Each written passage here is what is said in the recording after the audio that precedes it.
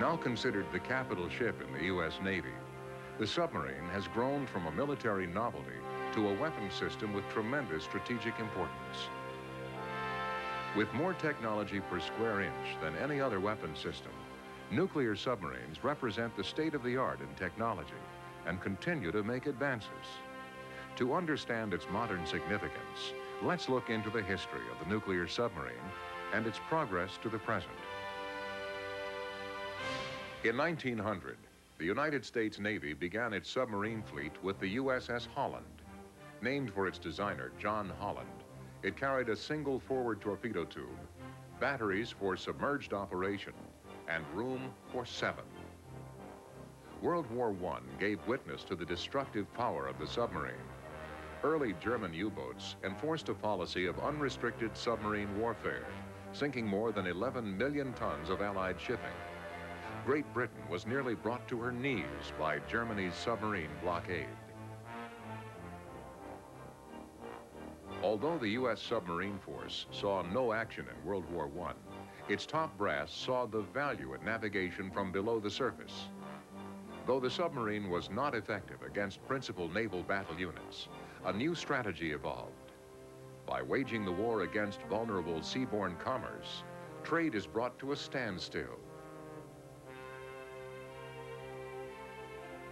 As an ocean power, the United States saw the value of a submarine which could patrol alone in search of enemy shipping or in support of surface fleet operations. To this end, they developed the S-boat and the fleet-type submarine, capable of unescorted, long-range patrols. In World War II, the Germans again practiced unrestricted submarine warfare against the British. After America entered the war, Nazi subs attacked the North American seaboard, sinking an appalling 681 ships by July 1942. The American submarine fleet was busy in the Pacific, conducting the blockade against Japan. The silent service performed brilliantly, sinking more tonnage than all other naval and air units combined. Japanese losses were 1,178 merchant ships and 214 warships, while only 52 American subs were lost. One patrol of the USS Tang, under Commander Richard O'Kane, sent an incredible 30 Japanese ships to the ocean bottom. Several innovations helped the Allies fight the war. The snorkel allowed safe battery recharging, and the wingless torpedo created a greater element of surprise. But no innovation was more important than sonar, the use of sound waves to detect and range objects underwater. Sonar is the platform upon which all anti-submarine warfare, ASW, is based. Once a sub was detected, the destroyer escorts would attack with several weapons in concert. Depth charges, exploding at a preset depth to rupture the sub's hull, and torpedoes equally as deadly to subs as to surface ships. Air support would always be a necessary element in effective ASW. Baby flat tops, freighters converted into landing strips, provided 2 fighter planes which would locate the sonar contacts and direct the destroyers with their gunfire.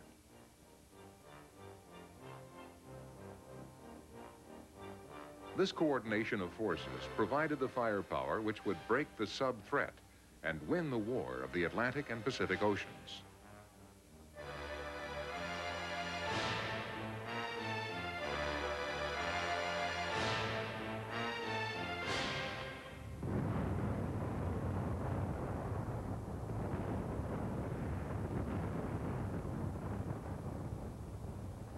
The atomic bomb would change forever the face of submarine warfare.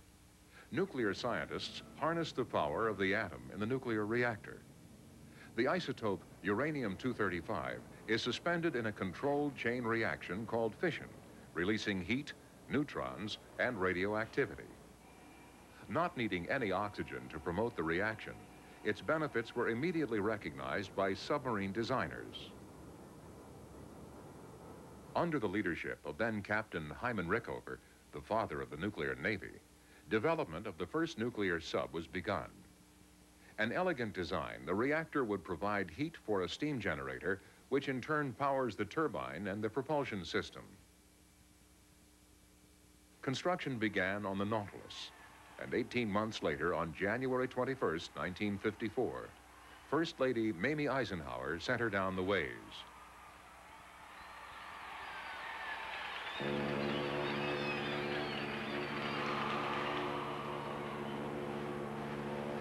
Underway on nuclear power, the Nautilus immediately set several speed and submerged endurance records. Her first core of uranium would propel her for more than 62,000 miles over the next 2 years, most of it spent underwater. A conventional submarine would have required more than 2 million gallons of diesel fuel. Her most notable achievement is the navigation of the North Pole on August 3rd, 1958. Submerged below the polar ice cap for 96 hours and nearly 2,000 miles, the Nautilus crossed from the Pacific Ocean to the Atlantic, gathering more scientific data on the Arctic Sea than ever found before. The strategic importance of nuclear power was becoming more self-evident with each accomplishment. The Skate and sister ship Sea Dragon would rendezvous at the North Pole, experimenting with multi-ship operations beneath ice. Arctic operations would become central to the forthcoming strategy of nuclear deterrence. The Silent Warriors will continue on Discovery Sunday. Survival, Tuesdays at 8 Eastern on the Discovery Channel.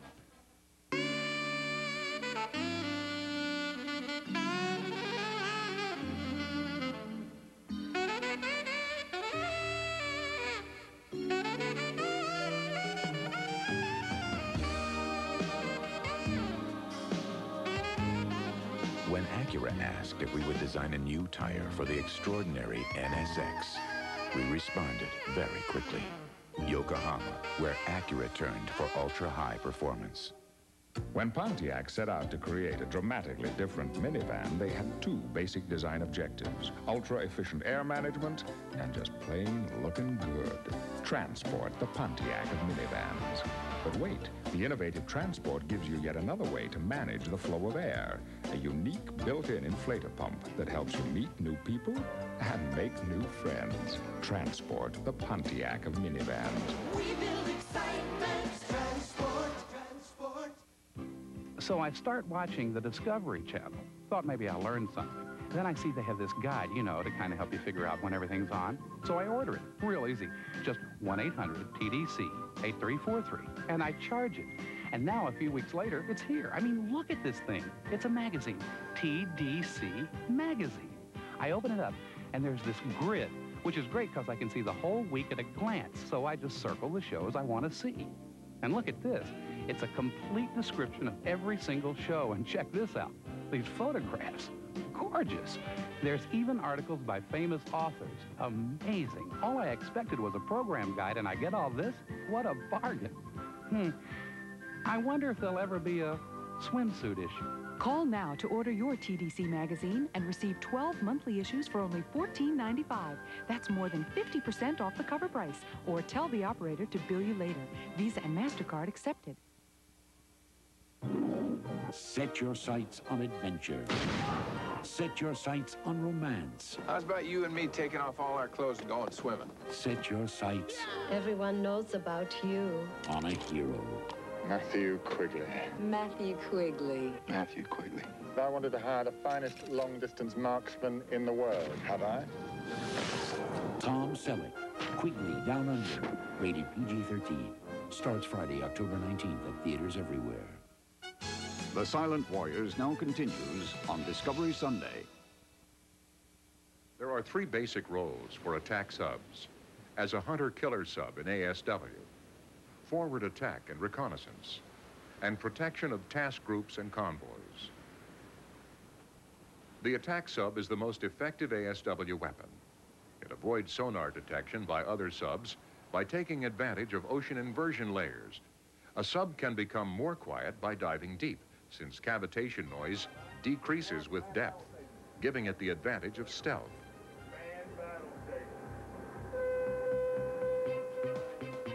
The most valuable aspect of ASW is the sub's sonar capabilities. Passive sonar is used to locate the target at long range. To gain an accurate reading, the sub decreases speed, minimizing the effects of flow noise created by hydrophones moving through water. Active sonar is not used at long range, since it would immediately give away the hunter's position. Closing in for the kill, active sonar produces readings for the fire control computer, which in turn directs vector and coordinate data to the designated weapon for firing. Make tube 1 ready in all respects. Tube 1 ready in all respects.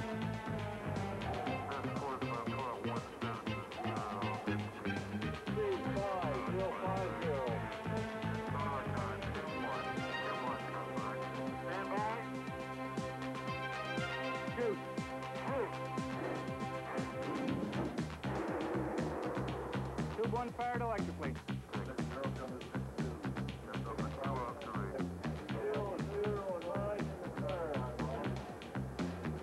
In its primary role, the attack submarine is a symphony of dedicated, highly trained men in concert, creating the most deadly force in the sea. The attack sub's primary weapon is the Mark 48 torpedo. Wire-guided with both active and passive sonars, its accuracy is deadly within its 20-mile range. A new technology weapon gives the attack submarine another dimension of power. Submarine-launched cruise missiles, SLCMs, would project the sub's range of attack far beyond its torpedo range. By flying above the ocean with coordinates supplied by a third party, the payload is delivered expediently and with no wake. The sub-rock missile, an anti-submarine weapon, travels at supersonic speeds to release a depth charge, either conventional or nuclear. Launched from a standard 21-inch torpedo tube, the solid rocket motors propel the warhead up to 35 miles to be guided through its descent by an inertial guidance system.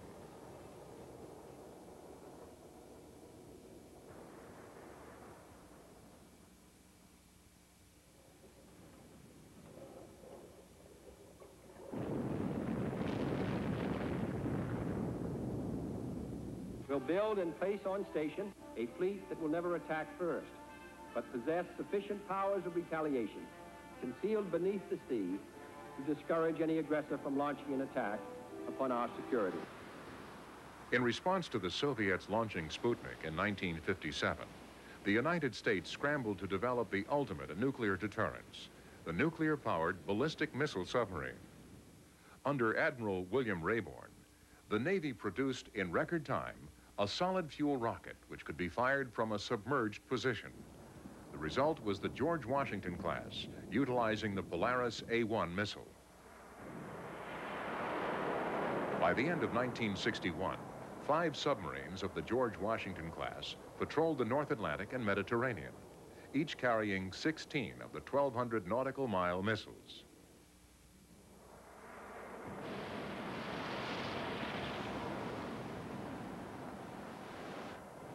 An improvement on the A-1, the Polaris A-2 slightly extended the missile's range to 1,500 nautical miles.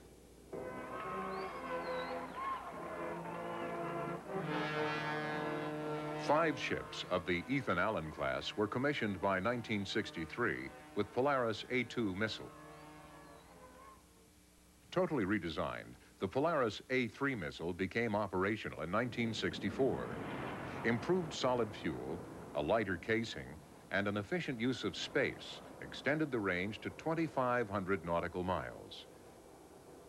This impressive increase in range over the A-1 and A-2 missiles gave the ballistic submarine a far larger patrolling area, minimizing its vulnerability as a deterrent. The Lafayette became the mainstay of America's nuclear deterrent. Its Polaris A-3 missiles introduced maneuverable reentry vehicles, MRVs, effectively multiplying the missile's firepower. Packing 16 Polaris A-3 missiles, each with 3 200-kiloton MRV warheads, each of the 31 Lafayette-class subs carries nearly 10 million tons of deterrent force.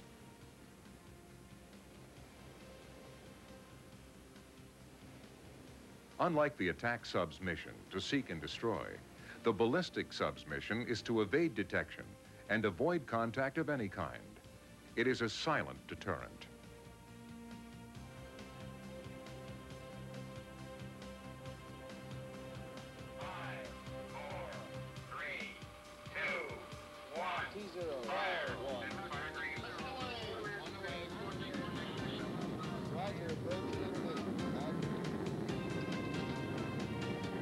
The Poseidon missile surpassed the Polaris A-3's range to 2,800 nautical miles and could throw up to 10 MRVs of 50 kilotons each.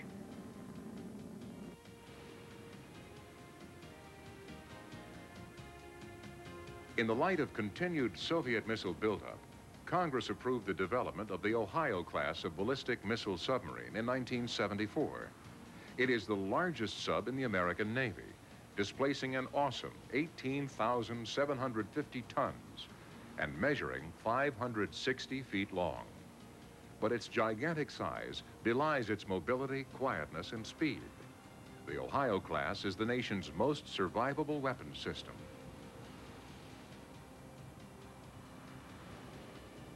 This giant submarine spawned several innovations that revolutionized how submarines are built.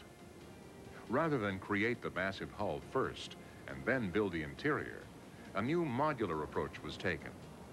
The hull was built in sections on a grid system of rail tracks and transfer cars. As the interior of each hull section was filled out, it would then be welded to its neighboring section. This technique made installing major components easier and reduced total construction time.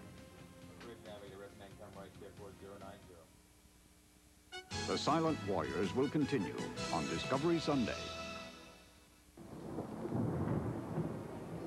It's back. It's more frightening than before.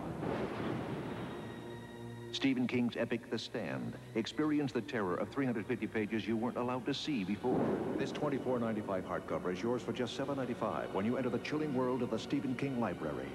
Imagine an exclusive collection of horror, Pet Sematary, The Shining, Christine, the chart toppers, the books that became blockbuster movies. All in original hardcovers at just $14.95 each, all with a cancel anytime guarantee. But if you want the terror to last, we'll send you a new volume, including King's new releases about every 7 weeks. Enjoy each for 10 days. There's never an obligation to buy. Possess The Stand with no risk. The Stephen King Library, where the master is coming back to haunt you. Call 1-800-352-7700 now to get The Stand. Keep it and pay just $7.95 plus shipping and handling. Future volumes will come, one every 7 weeks, each with a 10-day free trial. Keep only the ones you want, cancel anytime. This Oldsmobile got 16 highway miles a gallon and went 0 to 60 in 8 seconds. This one gets 30 miles a gallon and gets to 60 in 7 seconds. Isn't technology wonderful? This is a new generation of Olds.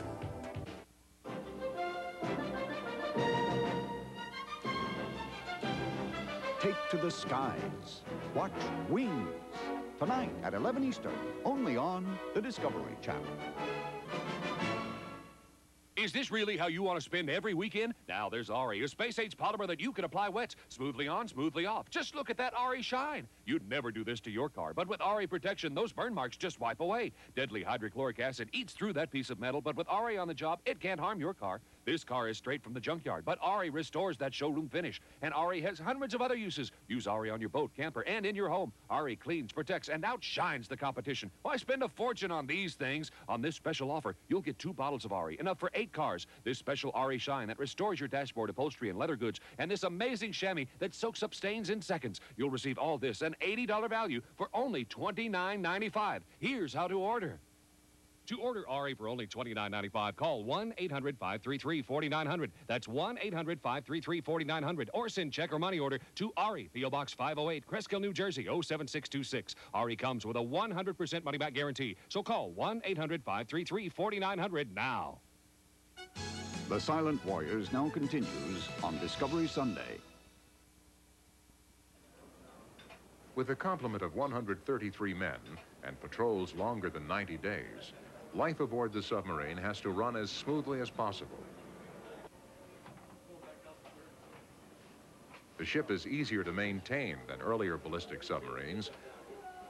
Officers and enlisted men alike enjoy excellent food, exercise, medical care, comfortable bunks, quiet study,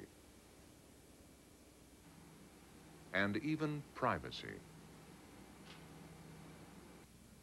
It must be remembered that the men who serve in the silent service sacrifice a great deal to ensure our country's security.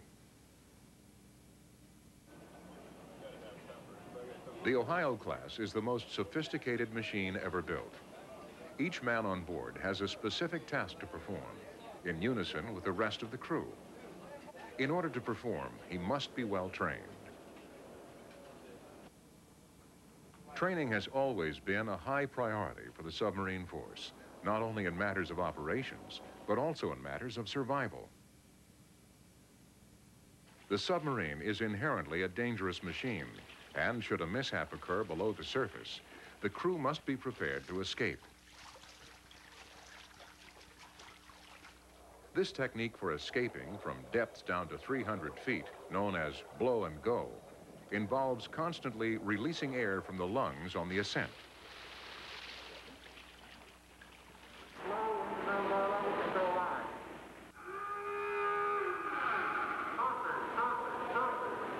The Get Wet chamber prepares submariners for the flooding emergencies, where teamwork is critical.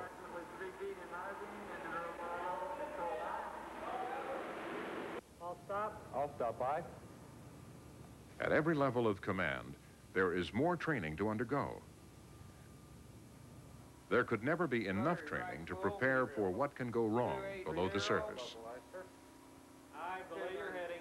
Below the headings, aye. Flying the engine room! Flying the engine room! Aye, sound the collision alarm. Emergency blow all main ballast. All ahead full. An enemy submarine can be the most fearsome threat for surface fleet forces.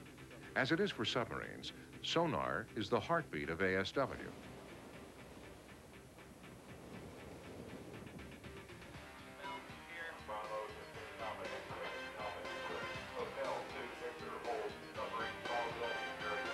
The hunt begins with a contact on the sound surveillance system, an array of hydrophones on the ocean floor.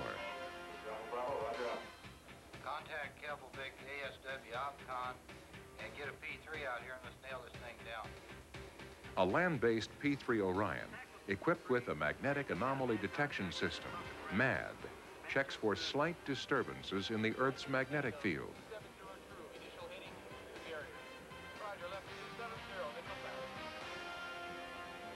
Sensor 1, the initial channel will be channel 8, followed by channel 9.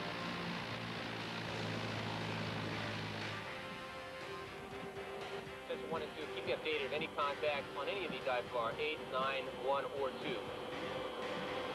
Final buoy is out at this time. Flight, here is your flight 2 point. Tackle sensor 3. I have no radar and ESM contacts on the scope at this time.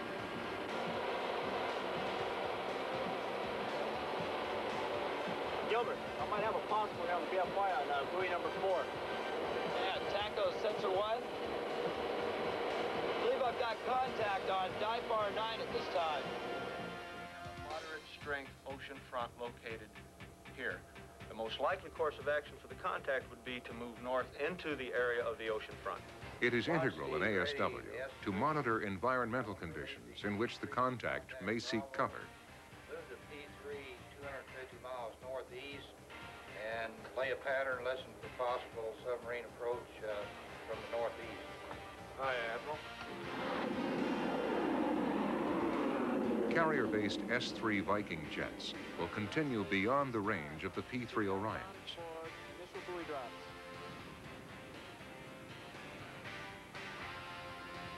Destroyers maneuver to the estimated location of the threat, its helicopters equipped with lamps dipping sonars. We are closing at max sonar speed to get within passive detection range. How soon can we expect to gain passive detection? ASW officers aboard the destroyer estimate the present location of the threat based on the last sounding. Sharps indicates 30 minutes after that, Captain. Very well.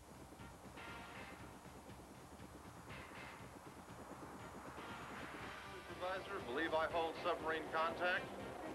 How's your echo quality? Sharp and strong. Go ahead and put it out. All right. TTC, observe B-scan. All stations sonar. Sonar has active B-scan contact off the starboard bow. Classification, possible sub-low.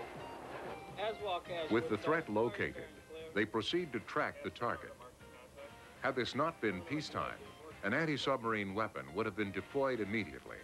Sonar supervisor. Target tracker sees a shift in Doppler. Sonar Sioux 5. CIC sonar. We now see the target with a down Doppler, indicating the target is opening. Hotel 2, Charlie 4. My searcher contact correlates your listener. Over. This is Hotel 2, Victor. Contact strong. Maintaining. Out. Sonar soup, I have no echoes. Okay, give B-scan back control. Shifting control to B-scan. TTC B-scan, I have control. You still see him? I sure don't. Inform combat. Aye. All stations sonar. Sonar has lost contact.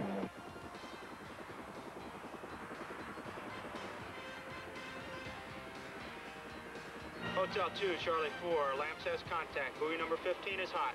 Over. Buoy 15 is reported hot on the bearing 068. B-scan contact off the starboard bow. Because it is so hard to maintain the contact, the problem of effective ASW is one of numbers. So many resources must be dedicated to tracking one sub that to guard an entire coastline is nearly impossible.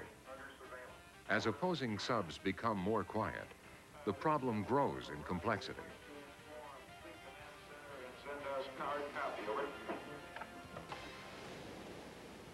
Fast, quiet, and evasive, the nuclear submarine is the ultimate weapon.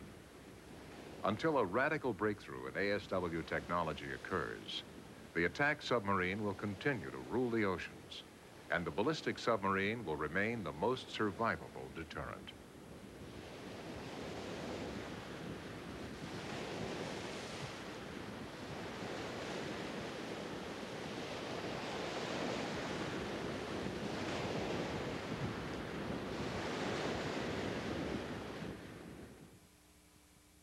Green Alert, a symbol of commitment, only on the Discovery Channel.